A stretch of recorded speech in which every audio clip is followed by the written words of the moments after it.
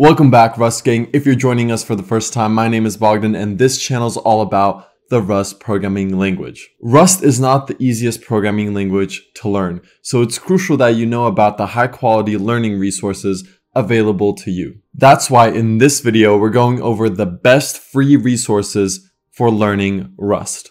I'm going to break this down into a few parts. First, we'll talk about resources that help you learn the basics of Rust.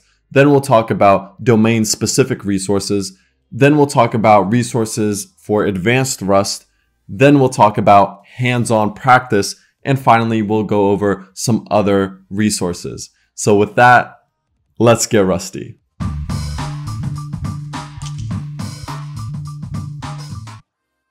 For learning the basics of Rust, the best free resource you have available to you is the Rust book, also known as the book. The Rust team has done an amazing job with this free resource. It's well written, it explains the features of Rust clearly, and there are projects in the book so you get some hands-on practice.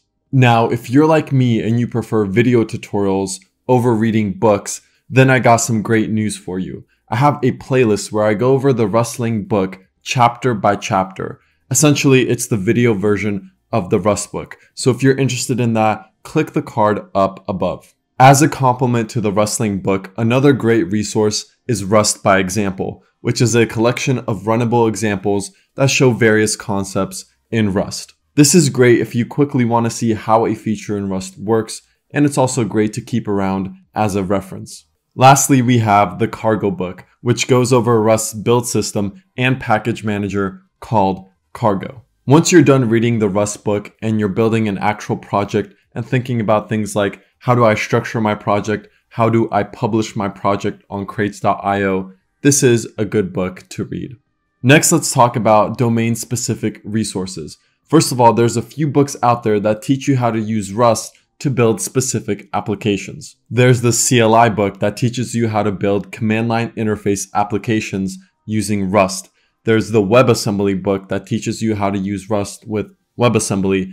And then there's the Embedded book, which teaches you how to use Rust to build embedded software.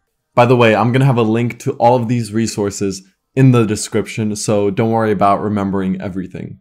Now, Rust is a systems programming language, so another thing you might want to do with Rust is implement an operating system. If you're interested in this, I found an experimental Stanford course all about implementing a simple operating system using Rust. The link will be in the description. Another domain-specific use of Rust is building backend services, which I'm personally very interested in.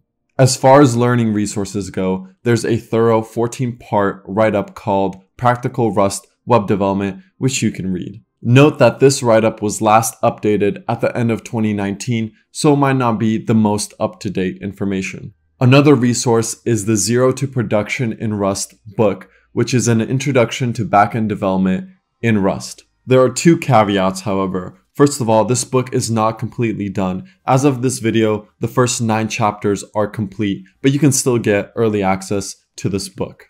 The second caveat is that this book is not free. It's going to cost you some money, but having said that, this is the most comprehensive resource on backend development in Rust that I've come across. All in all, there aren't many great resources on backend development using Rust, which is why in the future I'm going to be making videos on this topic specifically. So if you want to see that, make sure to hit subscribe so you get notified. Next, let's talk about resources for learning advanced Rust. First, we have the Rust Standard Library documentation. As your projects become more complicated and you start using more of the standard library features, this is a great reference to have on hand. There are also free books available that go into the more advanced concepts in Rust. For example, the Little Book of Rust Macros delves deeper into the macro system in Rust. The Asynchronous Programming in Rust book covers, well, asynchronous programming in Rust. There's also a guide available that talks about porting C and C++ code to Rust. Lastly, we have the Rustonomicon, which is a book that delves into the dark arts of using unsafe Rust code.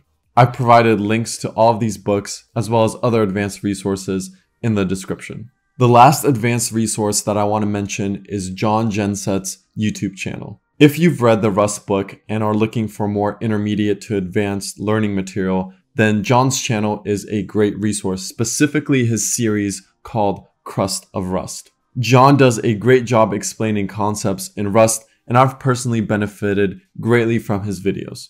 Next, let's talk about Handson Practice resources. The first one is Rustlings. Rustlings is a collection of exercises that get you accustomed to reading and writing in Rust. Rustlings is available on GitHub, and I encourage you to download and try doing some of the exercises. The other hands-on resource I came across is the Rust track on exercism.io. With over 90 coding challenges ranging from easy to hard in terms of difficulty, this is a great resource to learn about solving coding problems using Rust. Lastly, I want to talk about some other resources which you might find interesting. There are two very active Rust Discord servers, the official Rust Discord server and the official Rust Community Discord server. There's also a Rust subreddit. If you enjoy consuming content via audio, there's the Rustation Station podcast. And lastly, if you want to be kept in the loop, there's a This Week in Rust newsletter which you can subscribe to.